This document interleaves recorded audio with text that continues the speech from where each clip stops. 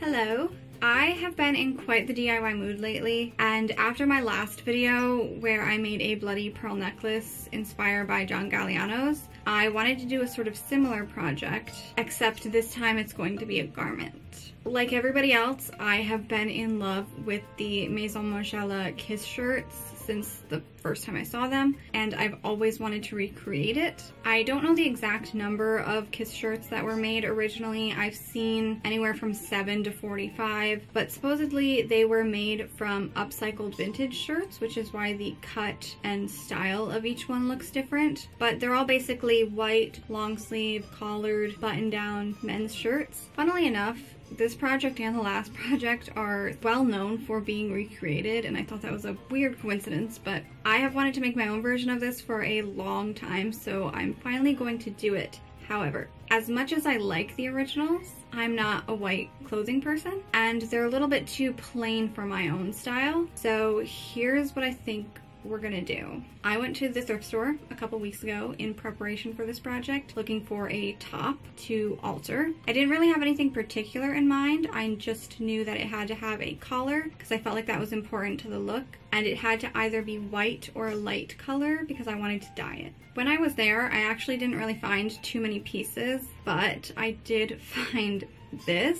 It is a short-sleeved button-down collared shirt. It is white. It is like 97% cotton, and I love it so much. It has cute little gathers in the front. It has these puffed sleeves that are so cute, and most importantly is it reminds me so much of 1940s style blouses. I don't know where my thrifting luck comes from, but very happy that I found that because it's so perfect for this project. It just elevated the potential for this project like tenfold, and I'm so excited. So the plan is to dye this top. I have pink Rit dye. It's the version that you can use on synthetic clothing. I'm trying to lean into that sort of 1940s vintage style, so I'm going to go for a pale pink. I also have a small amount of white cotton fabric because I want to put it in the dye bath along with the top and try to get it to be the exact same color for two reasons. One, I really want to try to make fabric buttons and replace the ones on the top just because I like the idea of that more. I think it'll lean more into that vintage aesthetic as well. Two, because I would like to have some scrap material to test the actual kiss prints on later, and if all of that goes to plan and nothing has failed, we're gonna do the kiss prints, which I think my plan for that is to use fabric paint. I have red paint, and hopefully that goes well too. So I think that's pretty much it. I'm very excited. I'm very nervous because this could go wrong every step of the way, so fingers crossed. Yeah, I think that's it. I am going to start with dyeing the top, so let's go do that. So the thing is, with the synthetic dye, you're supposed to do it on a stovetop. It says 200 degrees or higher, and you're supposed to maintain the heat the whole time. I don't have a pot that is big enough for dyeing, and I don't have a pot that I can dedicate to dyeing, so we're gonna have to do what we can. I have done this before just in a bucket, the way that I normally do dyeing with like wool and stuff, and it's worked out fine, and I'm only going for a really pale color, so I'm not too worried about having to maintain heat. But here's what I'm gonna do. I have a black bucket in the tub that I use for dyeing. The water from the shower gets pretty hot. It gets to be like 140 or whatever the normal temperature is for dye, and I have a fairly large pot of water heating up on the stove, and I'm gonna bring that in and add that. I have in the past like put tinfoil over it when I've wanted something to be very vibrant, but I'm not gonna bother. I'm just gonna dip the shirt in and probably honestly not keep it in there for too long because I am trying to go for something really pale, so it should be fine. I'm going to fill it up like maybe a third or halfway with water from the shower, as hot as this will get, and then I'll pour the rest from the stove in and mix it around because I want the color to be pretty diluted, so I am gonna add a lot of water. And then I'm supposed to add a teaspoon of dish soap.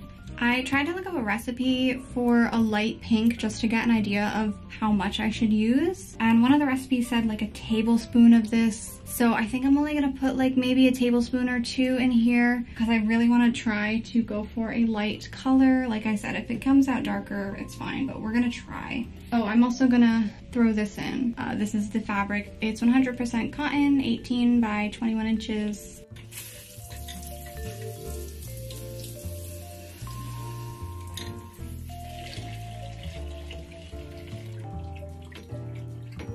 Okay, so teaspoon of this, I'm just gonna eyeball it, and the dye. I'm just gonna use this cap and do a couple capfuls.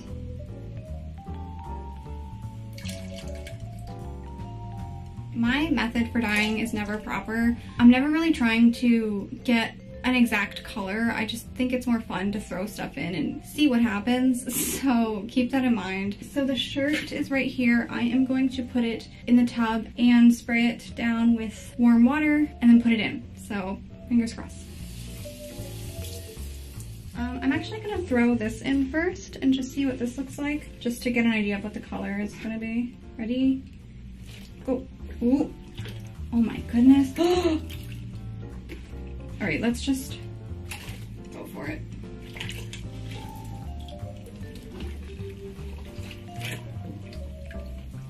Oh my God. All right, I'm just gonna leave it in there and let it really soak. I'm honestly so happy that this is more of like a purpley pink. So I'm very happy about that. There are some spots that like are not taking the dye and I don't know why. Every single time I dye, it comes out faintly splashy and I don't know why it is. I kind of don't mind it. Most of the time, it just looks like cool and hand dyed, so I'm expecting that to happen anyways. All right, it's been 5 minutes. It's a pretty medium shade of pink, I would say. That's because it's wet. I'm gonna call it done. Oh, you know what? It's so Barbie pink. Oh, it's perfect. This came out pretty much like the same color. It's a little bit more purple, but... All right, I'm just gonna wash these out really quick.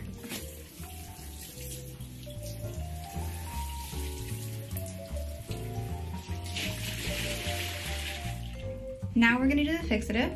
So I'm just gonna fill this bucket back up with hot water from the shower and then pour half of this in because I'm only doing one top.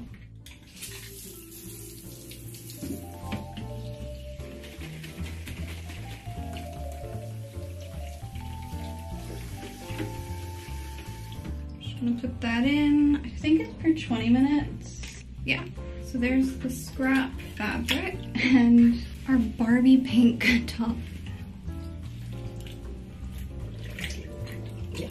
I will be back in 20 minutes. Okay, it's been 20 minutes.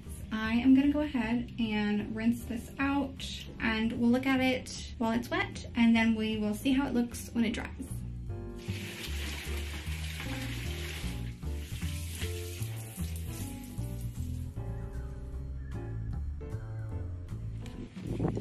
I dropped it in the dirt. It's okay. I just brought it outside because I wanted to show you what it looked like wet in the sunlight. It's quite vibrant, but it is wet. The piece of white cotton fabric matches pretty well. So if I can do the buttons, this should work. Still don't know if that'll happen, but we'll see. I'm just gonna leave it out here for a little while to dry a bit, just until it stops dripping, and then I'm gonna bring it inside because it's been raining quite a bit. But otherwise, I would say that this is a success so far, minus the dirt.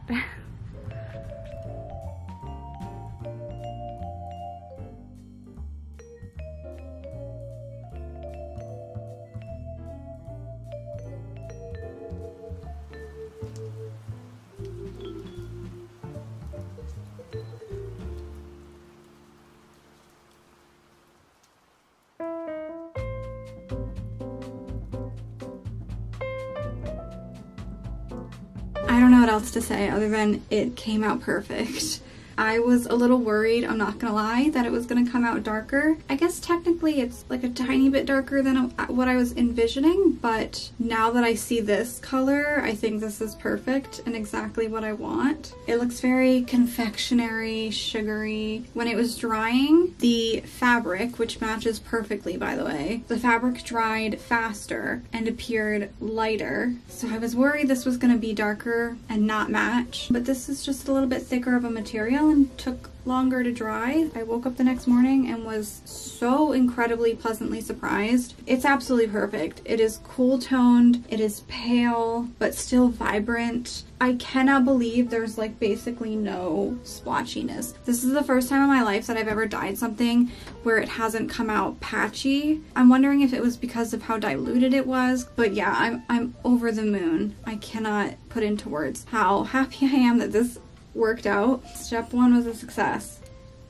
Now, I spent the last few days trying to figure out my button situation. Long story short, the original intention was to just buy one of those little fabric button making kits that makes it really simple, but I couldn't find one in the size that I wanted at multiple stores, and I don't feel like ordering online. I bought satin fabric buttons and I tried to dye those and that didn't work. And then I bought 2 other sets of buttons, both plastic, because when I dyed this shirt, it actually turned the buttons pink, which is so cool that that's an option. That was my backup plan, was to just keep those buttons on there for now. But I did try to dye one set of buttons. That didn't work out because it came out too dark and the buttons were too big to fit through the buttonholes.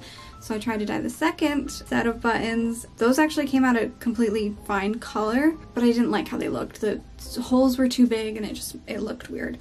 So very long story short, I just ended up doing fabric buttons the old-fashioned way, and I just want to quickly show you how I did it in case you're interested, and then we can move on. So what I did is I took about a 1 by 1 inch square of fabric and I cut it into a circle about maybe 1/4 of an inch bigger than my button, and then I took a needle and some pink thread and I sewed a running stitch in a circle about 1/8 of an inch away from the edge. You don't want to do it too close to the edge because the edges are raw and you might have issues with fraying. After I have stitched a circle, I will trim that edge down a little bit to make things easier, and then I'll pull it tight to bunch it up, open it up again, stick my button in there and hold it in, and then pull it tight again so the button's all wrapped up inside. And then I honestly just chaotically stitch up that bunch of fabric in the back and trim it up a little bit, and once I feel like it's good and secure, I knot it and I cut my thread, and then I put a little bit of fabric glue on the back just to make sure everything's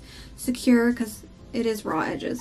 And yeah, fabric buttons. I did about 16 of them. It took like 2 hours, but got it done, and I'm very, very happy with them. It's a small part of this project, but I felt like it was important because it, to me, gives a very vintage feel and it makes the buttons blend in with the top a little bit more. I am going to wait though until the end to stitch all those buttons on because it's probably going to take me about an hour, and I only have limited time today to film. It is raining, so it's dark and it's getting darker, and I really want to get these lip prints done. So I think we are going to go ahead and move over to my desk and get started with that. I am going to make a reference first with actual lipstick because that's what I'm trying to replicate. I think with this, less is going to be more. I have red and brown fabric paint. It's basically like acrylic paint, but for fabric. I also have water over here in case I want to try to dilute it. Let's just start with the lipstick. I also have makeup wipes and cotton rounds to try to keep things clean. This is just an old lipstick. I don't even know what it is. It's really old. I'm not gonna do this nicely. I'm just gonna put it on. All right, there it is. I'm just gonna try to get a nice kiss print. Maybe I should put something down. Here, I'm gonna do it on this so it's a little bit more flat. Hey, that worked. That was really cute. Look at it. Am I supposed to have my mouth closed? I don't know, but that came out really cute. I'm gonna do a couple. Does this look really stupid? I tried to close my mouth on this one, but it's kind of hard to kiss a flat surface. I'm gonna try it like this. I don't think that's really that much better. The first one I did and the second one I think came out the best. I'm just gonna put this off to the side here as my reference. What I think I'm gonna do first, because I don't want to complicate this if I don't have to, which is typically my style, I am just gonna start with the red fabric paint, the beauty blender, and try to do a light coat on my lips quickly so that it stays wet, and see how that looks. I just poured so much paint all over my leg. One moment. Alright, I'm just gonna go ahead and, I don't know, do it. This might be easier with a paintbrush. It's probably just easier with a paintbrush. This is the paint, by the way.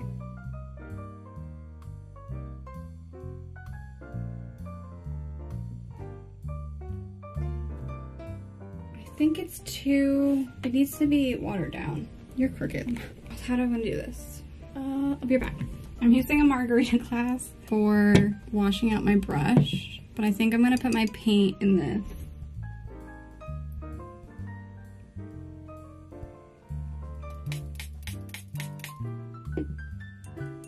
Alright, we're just gonna try something like this. It's not perfect. Paint and water.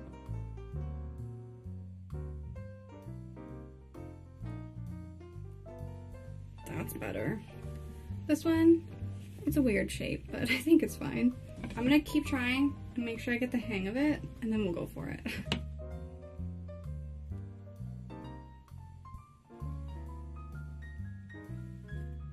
It seems like the best way to do it is extremely watered down paint, where it basically looks like watercolor. These are the ones that I did more watered down. I don't think it's really much use putting it off any longer, so let's go ahead and actually go for it.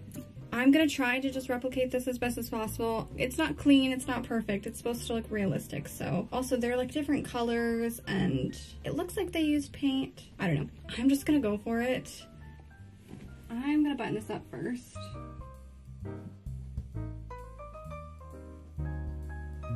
I took a piece of a paper bag. I'm just gonna put it in between here so that I don't get any paint on the inside. I'm just gonna go for it. Let's start with this one. Let's start with the collar. All right.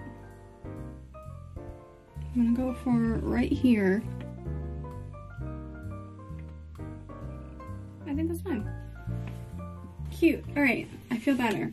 I feel better knowing that it's supposed to look random and sporadic and messy.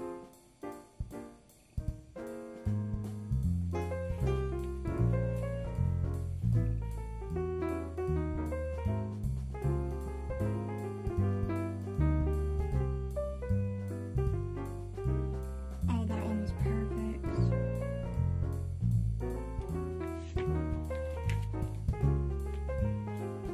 I messed up a little bit on this one. The paint was so wet, it was starting to drip, so I tried my best with the paintbrush to fix it. I don't know if it's gonna look okay. It's quite dark.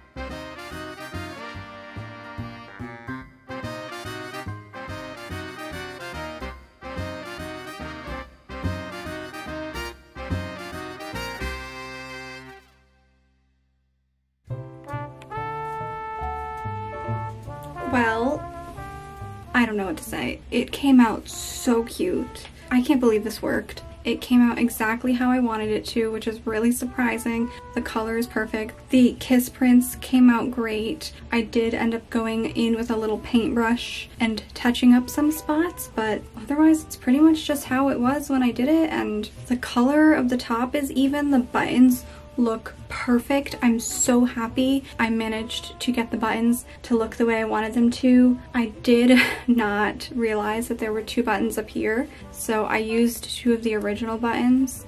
So technically these are different than these, but you can't tell. I'm very, very happy. I'm over the moon. Highly recommend, if you like this sort of look, to do it yourself because it's so fun. Something I realized between this project and the last one is that they're both pieces that look like there's a story behind them, and I think that's why I'm attracted to them. Taking something sort of simple and adding this air of like mystery to it that I really like, and it's just really cute.